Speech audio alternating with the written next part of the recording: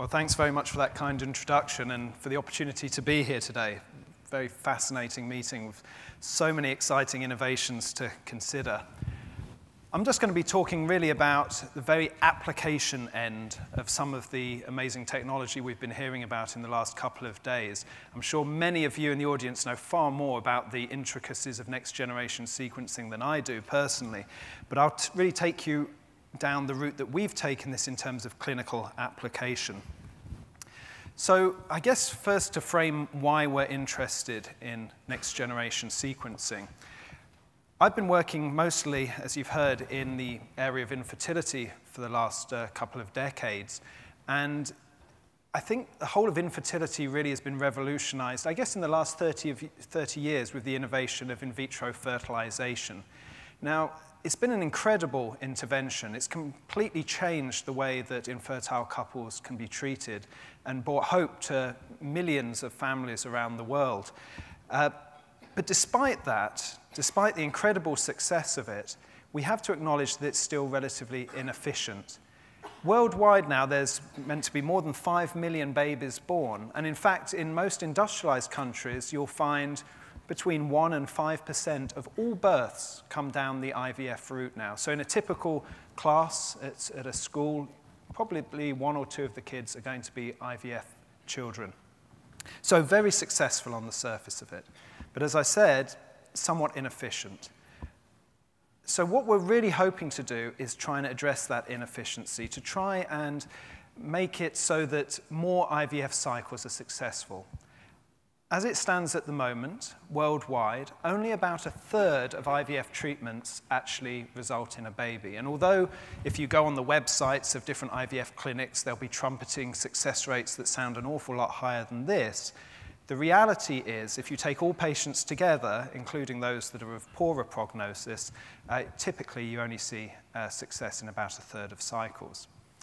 Now, it's likely that part of the reason for this inefficiency is our inability to tell which of the embryos produced is the one with the best chance of making a baby. In a typical IVF cycle, several eggs are produced, they're fertilized, creating several embryos. And then it's a matter of choosing which one you're going to transfer to the patient. Ideally, just transferring one. Now, at the moment, this is done based on morphology. So in every IVF clinic around the world, at least until recently, the primary way that the embryo has been chosen for transfer has been based on its appearance down the microscope. The idea being that if it looks textbook perfect, that must be a more viable embryo. Now, while there is some truth in that, it's universally acknowledged within the field of embryology that this is really only a very rough guide. Very often, an IVF clinic will transfer an embryo that actually they don't have much hope for. It looks pretty awful, and yet it will make a baby. And on the very same day, they'll transfer one of those perfect-looking embryos and get no baby at all. So it's a guide, but only a rough one. And of course, it's quite subjective. Even the same embryologist on different days may score the same embryo slightly differently. So because of this, very likely, about 85% of all embryos transferred during IVF cycles don't implant. So you can imagine this negatively impacts the success rates of IVF dramatically. Now, how can you get around this problem? Well, hopefully you can develop better ways of identifying the most viable embryo. In the past, the way people have got around it has been simply to play with the statistics and transfer more embryos. If you don't know which one will make the baby, transfer more of them, and then just by luck, hopefully one of them will create a child. Now, this does work to some extent. It can improve pregnancy rates, but the negative side of it is that you end up with a lot of multiple pregnancies. Now, the idea of things like twins might not seem so bad. It seems quite nice, really. But the clinical reality is that those pregnancies are at a much increased risk of a whole variety of problems for both the mother and the babies. Things like extreme prematurity, maternal hemorrhage, cerebral palsy, all much elevated in twin pregnancies and even more dramatically in triplets.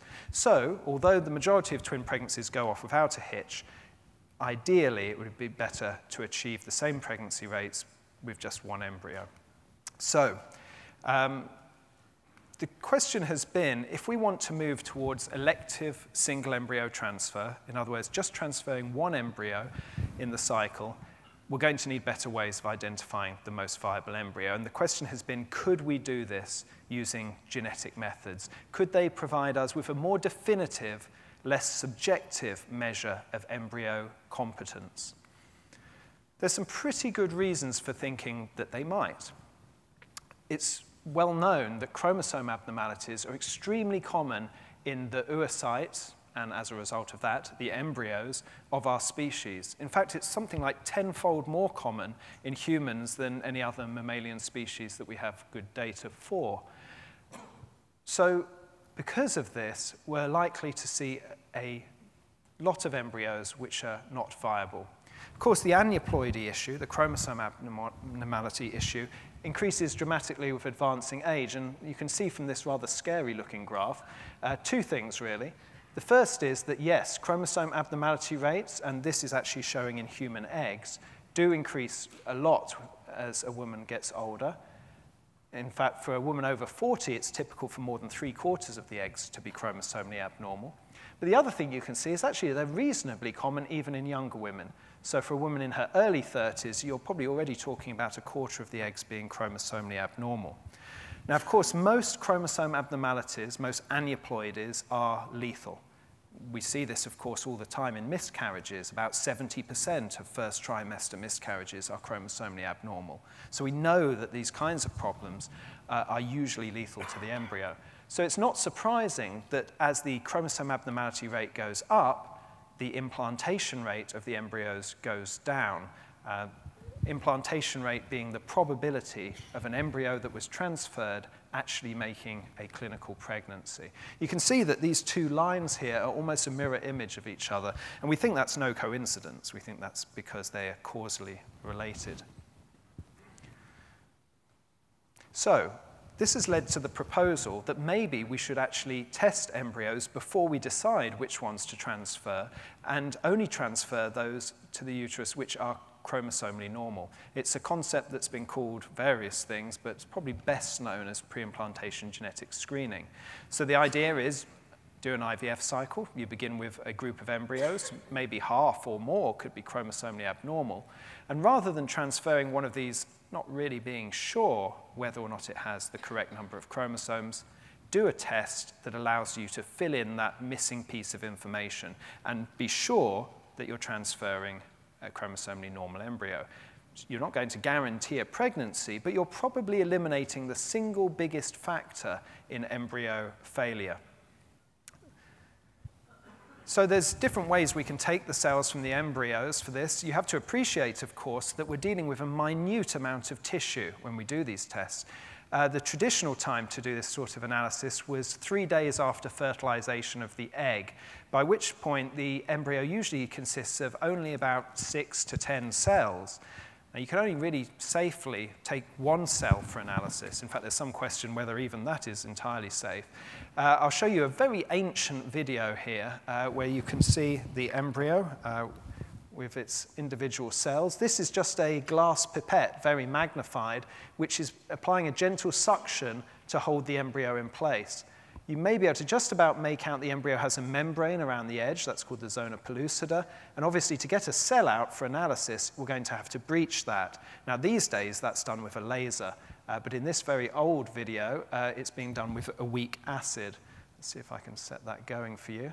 There, you see the zona pellucida being breached, and then another pipette comes in to tease out one of those cells.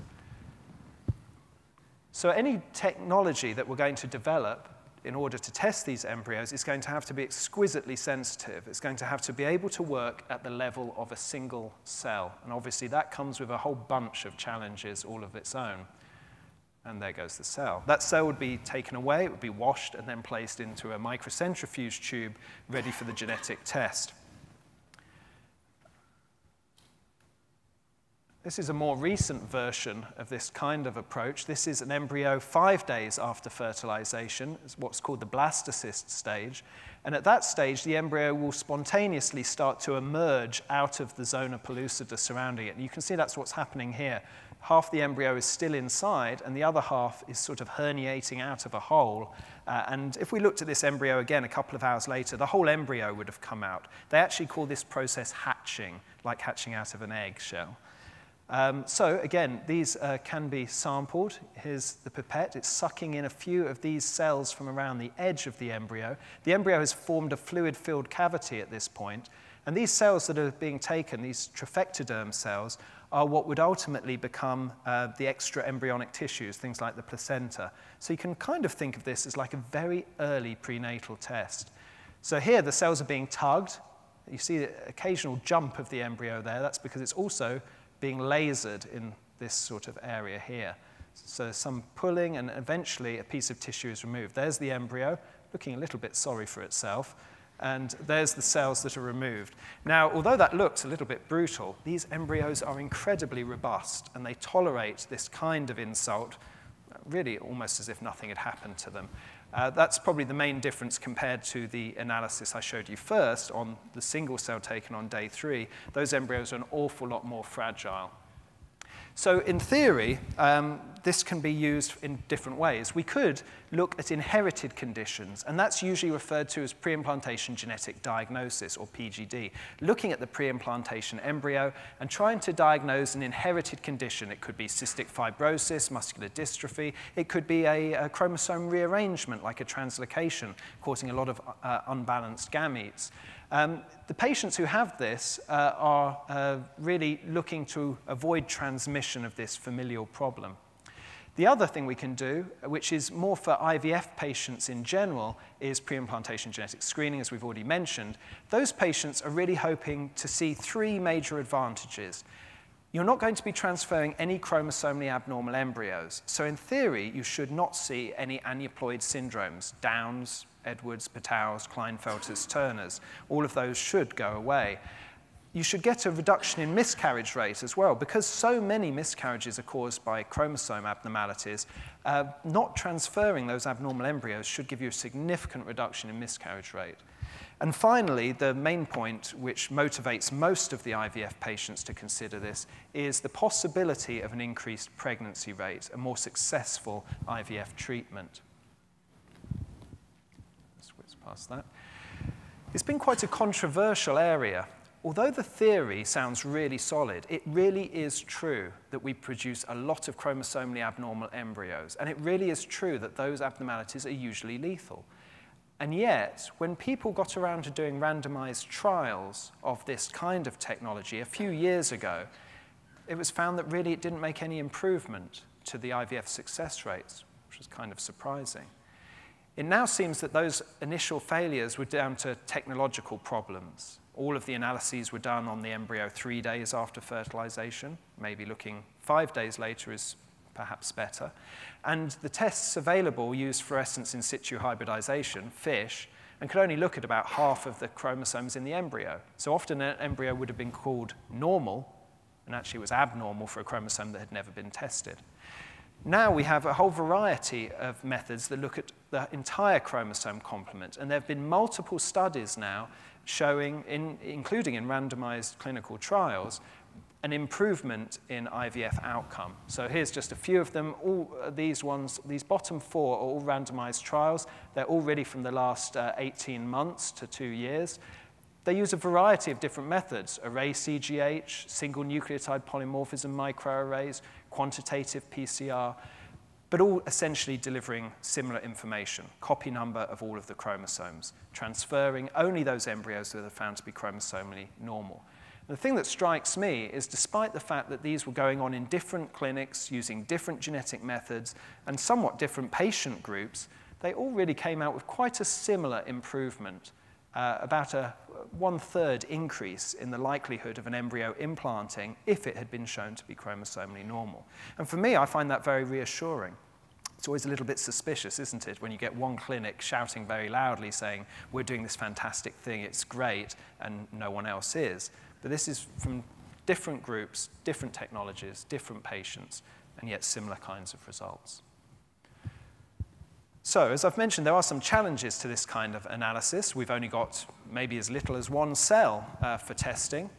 It can be quite difficult to combine testing of genes and chromosomes. We sometimes get a couple who come for PGD for a single gene disorder. You find a nice unaffected embryo, you transfer it, and then you get the really sad news that a pregnancy was established but then miscarried due to a chromosome abnormality. So obviously it would be nice to be able to combine the two things. At the moment, what we do look at is still relatively restricted. We look at single genes or we look at chromosomes. But of course, these are just two out of many different aspects of embryo biology that could be relevant to their ability to form a successful pregnancy. And then also we face issues of cost. We usually think of a genetic test as the patient comes in, you take their blood and you give them the test. But in the case of PGS, one patient can produce many embryos. In fact, a patient could produce as many as 20 embryos. That's 20 tests. So you have to multiply the costs of whatever you're doing by potentially a lot of different samples. So that has limited the access of some patients to this beneficial kind of technology. And then the final point is we need it quickly. Increasingly, people are starting to freeze embryos after they've biopsied them, allowing them quite a lot of time to do the tests. But that certainly hasn't been the tradition in this area. Mostly, worldwide, embryos are still biopsied on day 3, cell is taken away for testing, the embryo goes back in the incubator, and it carries on developing. Now, you've only got a very limited window of time before that embryo has to be transferred to the uterus. There's only a limited window for implantation to occur. Either the embryo can go past that, or, of course, the woman's cycle is also still progressing. She can go past the time when she's actually receptive for the embryo to implant. So typically, we need results within about 24 hours. So quite a few challenges. So really the aims that we had in terms of the next-gen sequencing were to develop methods that allowed us to have a low-cost screening for aneuploidy, ideally giving some potential for combining single gene analysis if needed, and to look at other aspects of the embryo's biology. In particular, we focused on the mitochondrial issues with those embryos. The strategy was to take single cells, to lyse them in the tube to release their DNA, do a whole genome amplification, again, still in the same tube so that we wouldn't lose any material, and then go on to use a next-generation sequencing technique. Now, obviously, we needed something that was going to be relatively straightforward to use because ultimately we wanted to be able to move this into the clinic. So we needed something fairly simple, robust, certainly, accurate, of course, but also not too expensive. We also needed it to be scalable. There's no point having a fantastic result, a fantastic method, if we needed 10 pieces of equipment to run each of the embryos individually. So we needed it to be scalable. And of course, as I've mentioned, we needed it to be fast, ideally giving us results within 24 hours. And we think really the Ion Torrent hit all of these requirements very nicely. Of course, like most next-gen approaches, it was using natural nucleotides and polymerases, so the costs were not prohibitive. We can get certainly enough sequence information to allow us to barcode and multiplex multiple samples together. And of course, it's the fastest option in terms of sequencing. So we're very happy to do some work on this initially. And we started out looking at single cells from cell lines with known chromosomal abnormalities. Obviously, we wanted to look at something where we would know what the outcome should be, at least in theory. We were initially using a 200 base pair chemistry, getting about 2.5 million reads, about a gigabyte of sequence data. We have also run products on the proton, and of course you can get about 20 times that using that approach. Now, we weren't interested in ever looking at the whole genome. In fact, to be honest with you, that's the last thing I want, because think what you might find, and what are you going to do in terms of interpretation? We didn't want to have any kind of findings of unknown significance. So we deliberately kept this at a very low level of coverage. In fact, we were getting, I think, less than 0.5% coverage of the genome. It sounds kind of pathetic when you hear about some of the things that we've heard about in the last couple of days. But for us, that's exactly what we wanted. Typically, we're talking about maybe about 100,000 reads per sample. When we did a 32-plex, we were getting about just under 80,000 reads per sample. And in terms of reads per chromosome, because ultimately we're interested in aneuploidy, you're talking about probably only about 5,000 reads per chromosome. So it's not a lot, but it's enough to call chromosome abnormalities, and that's the key thing.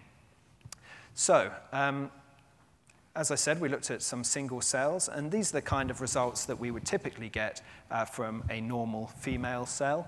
And you can see that these are actually the percentage of the total reads that are attributable to each chromosome.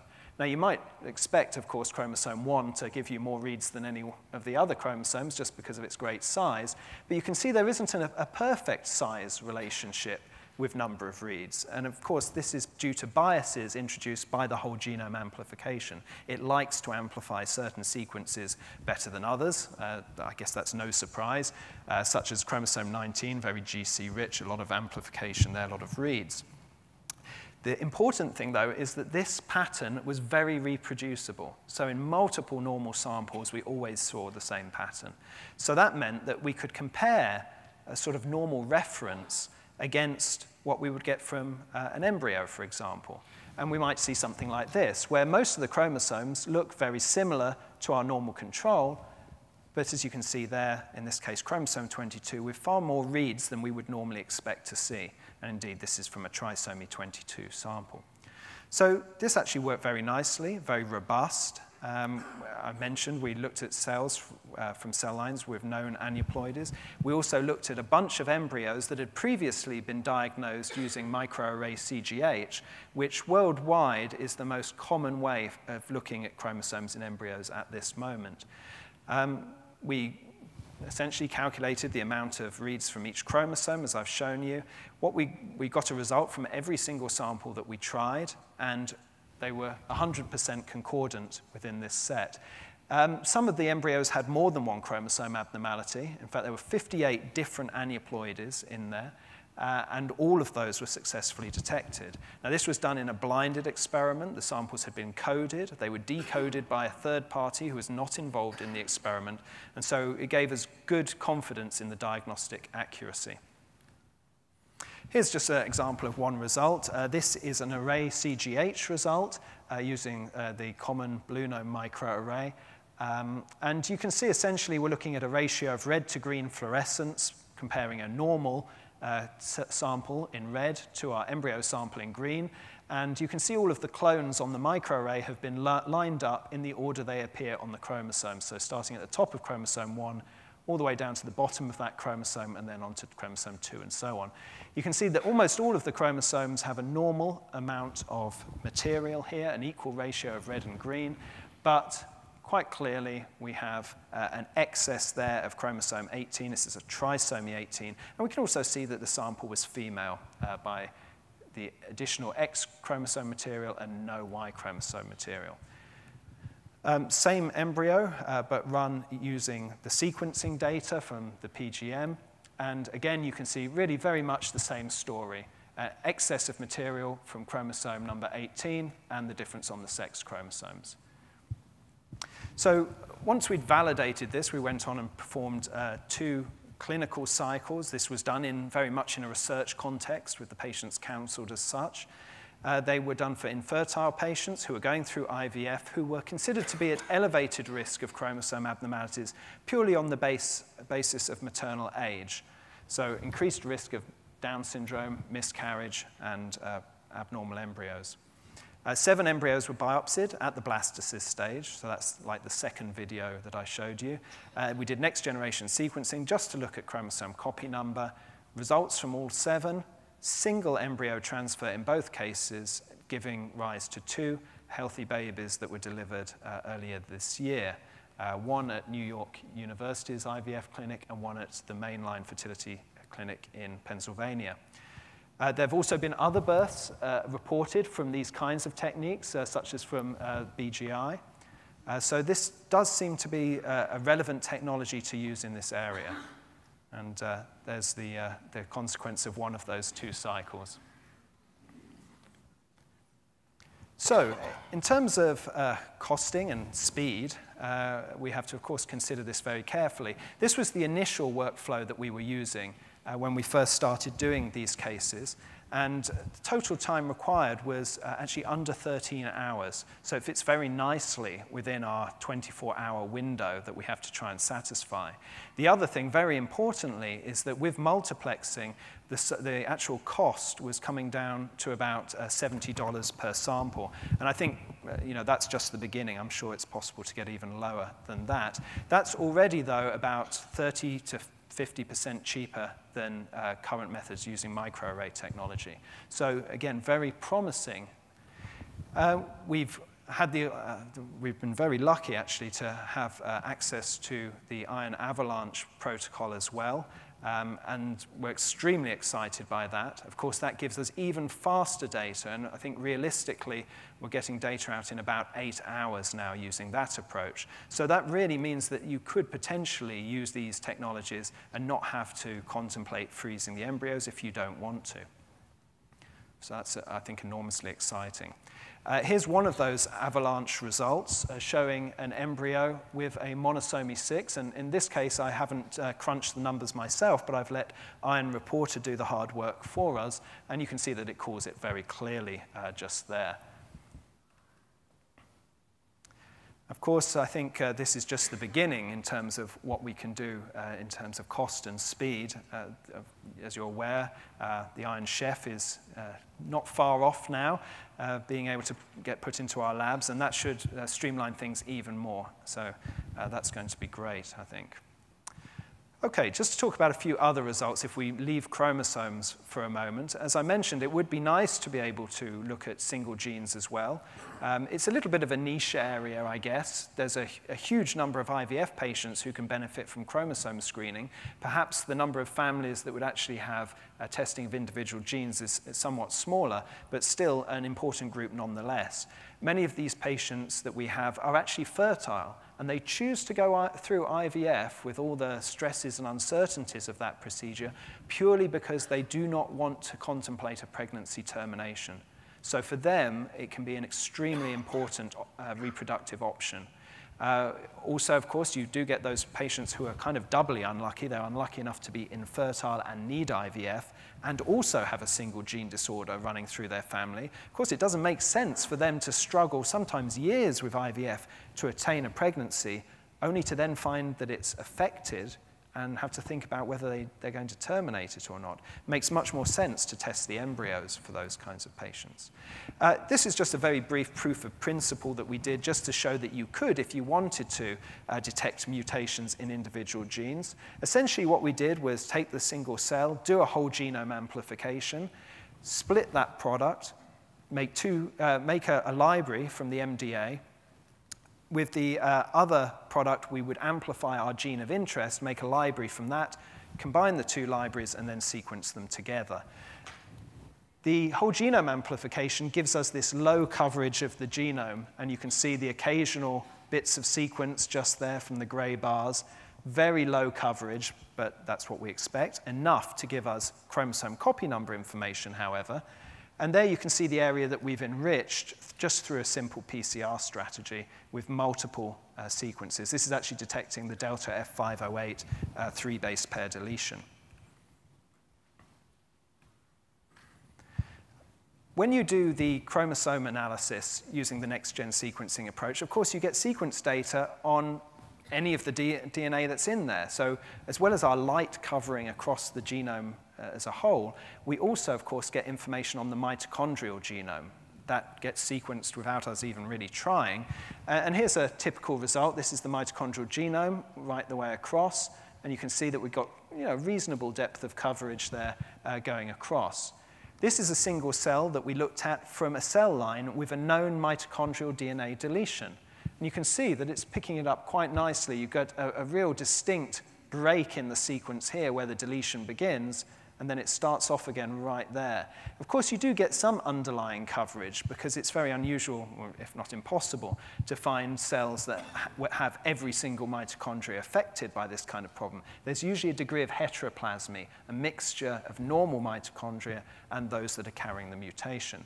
So this actually allowed us quite clearly to define the limits of the deletion and also actually get some kind of estimate of what proportion of mitochondria might be affected. I think really if you were using this diagnostically, you'd want to do it at considerably more depth than we did it here, but at least it shows in principle that this should be possible. Now, mitochondrial DNA disorders have been something that have been notoriously difficult to diagnose in human embryos. It's been very difficult to get real good quantitative data allowing you to do PGD for them.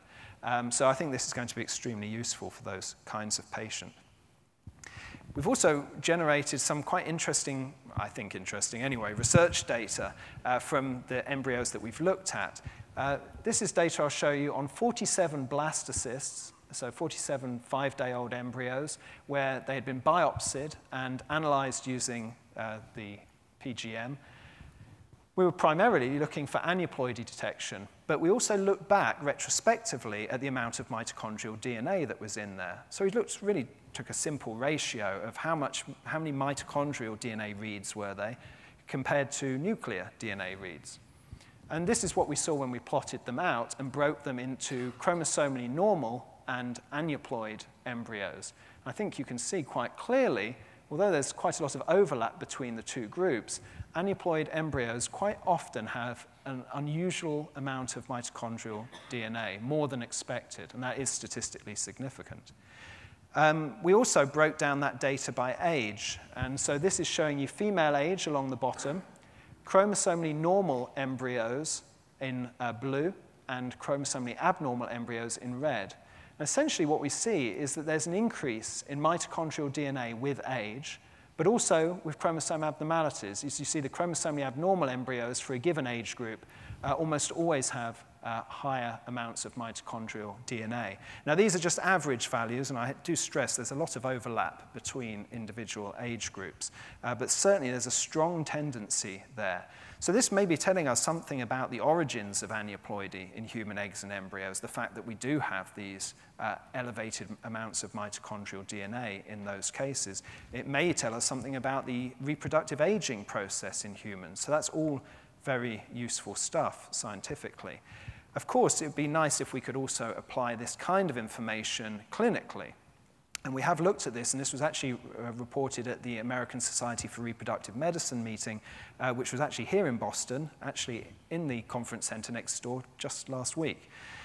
So what we did was we looked at chromosomally normal embryos that had been transferred and yet didn't implant. Because although I mentioned that chromosome abnormalities are the single biggest cause of embryo implantation failure, even when you transfer a chromosomally normal, morphologically perfect embryo, you still can't guarantee a pregnancy. So we looked at some of these embryos, and we looked at the mitochondrial DNA levels, and this is what we saw. So these are embryos that produced a pregnancy. These are embryos that did not. And again, you don't need any statistics, I think, just to see by eye that these are clearly different. There seems to be a threshold of mitochondrial DNA content above which an embryo just simply won't implant.